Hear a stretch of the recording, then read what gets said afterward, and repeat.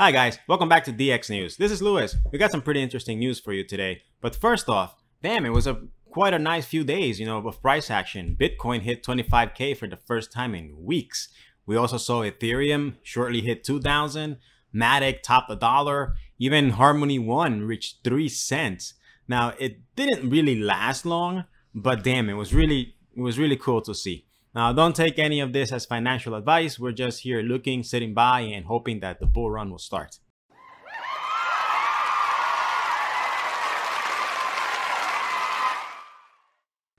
The block recently spoke with the wife of Alexei Percy, whose name is Senya Malik. They spoke on Thursday and she confirmed that her husband had indeed been arrested. She said that the Dutch Fiscal Information and Investigation Service, or FIOD, FUD for short, arrested him on August 10th. Now, the timing of this is quite interesting because it comes only days after the US government imposed sanctions on Tornado Cash.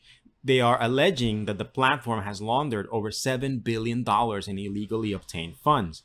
Now, to be clear, $7 billion is the rough amount of total funds that have been flown through Tornado Cash, but it does not indicate that all of these funds are from illegal proceeds.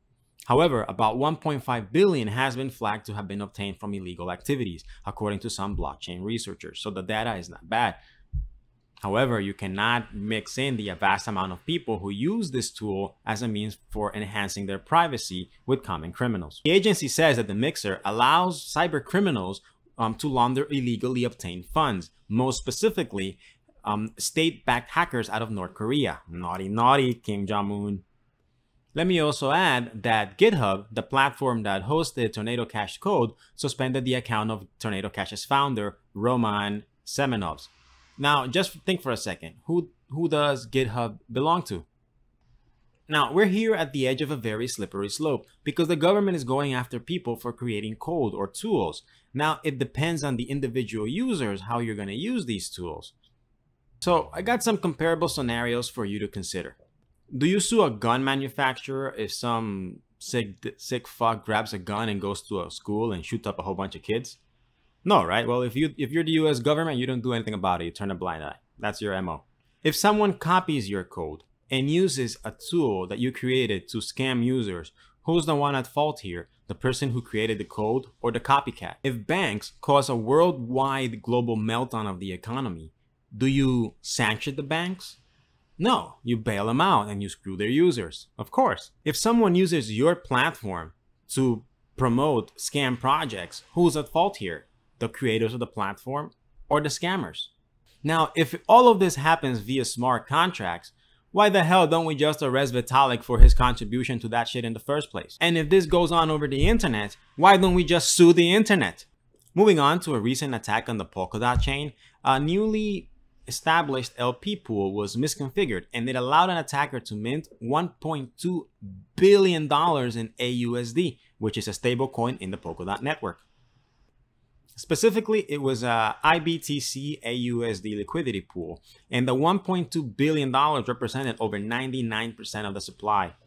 Now, naturally, it caused the stablecoin to depeg and it hit as low as the 50 cent ballpark range before recovering a little bit, but not fully to the $1 mark.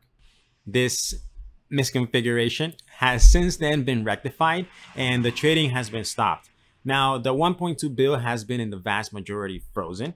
The afflicted team is now asking the white hat hackers to return any funds that they may have on a Polkadot or Moonriver address. So just notice the pattern of the things we've been talking about over the last couple of episodes. There's been a lot of hacks recently to security vulnerabilities. Big word. Now, these have been securities in audited contracts, which just goes to show you that security audits aren't foolproof. So always do your own research, although if they can't pick up something, how are you gonna? Moving on to the biggest exchange on BSC, Pancake Swap. Back in February, Pancake Swap hinted that they were going to be creating a simple in-house game, and it was going to be its first attempt to enter the GameFi niche. However, during a Twitter space on July 20, Chef Cadery, the head of project management, said that had been put on pause. Now, don't feel bad for them though, they do have a silver lining in this, and they announced actually that they're going to go multi-chain, and it seems that the first chain they're going to expand to is going to be Ethereum. Which begs the question, why not XRP? Feel free to let us know in the comments below. Now, Pancake Swap is the dominant force in the DeFi space in BSC chain. It has a locked value of over $3.3 billion, which is roughly more than half of the total locked value on the Binance chain. Now, overall, in the blockchain spaces, Pancake Swap ranks 8th in total locked value. And you can find all of this information on DeFi Llama. Note, we are not paid advertising.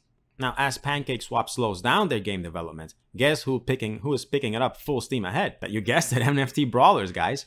And reminder, who is creating NFT Brawlers? Of course, the OGs in the Launchpad space. So there was a great review and a lot of amazing positive feedback. The fact that you're going to be able to give a little bit of utility to your old NFTs of abandoned projects actually put a smile on a lot of people's faces. And let's not forget Hash's participation in the Blockchain Futures Conference. It was actually quite exciting. It brought a lot of attention to the DX booth. It was busy as can be, and the exposure was amazing. Behind the scenes, a lot of things are happening. The team is hardly working on new upgrades. Working hard on new upgrades, new features, and new tools for version 4.0, new partnerships, staking opportunities, and more. Finish off strong, guys. Coinbase. Nah, just kidding. We're going to give them a break for this episode, but I'm sure they'll give us something to talk about by the next time we have to film. So guys, my name is Luis, and as always, reminding you that it's 5 o'clock somewhere. Always do your own research. Cheers.